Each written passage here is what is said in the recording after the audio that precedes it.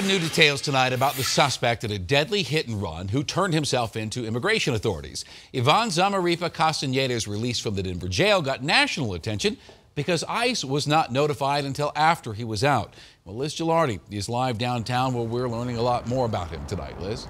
Shannon, and we've learned at one point he was in the country legally, but his visa expired 3 years ago. He turned himself into authorities today, just about a week after the jail released him without notifying immigration enforcement.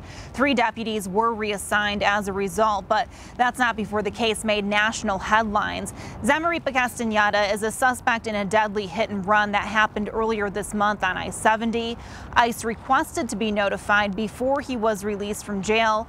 Instead, that notification didn't come until more than an hour after he was out. The sheriff previously told us that yes, they made a mistake and they're investigating to find out how this release happened without proper notification. Now he will remain in ICE custody as they sort out the immigration dilemma. Reporting live, Liz Gilardi, Denver 7.